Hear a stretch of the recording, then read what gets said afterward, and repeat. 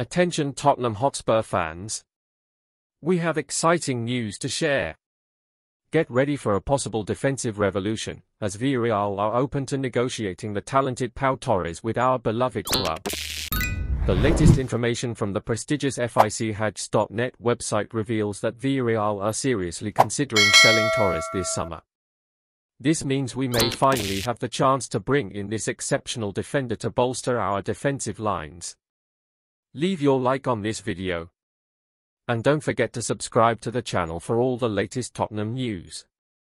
Despite having previously been interested in Torres, Villarreal turned down all offers. However, this time they are more willing to negotiate as long as the offer is undeniable. This is our chance to guarantee the presence of one of the most promising players in Spanish football.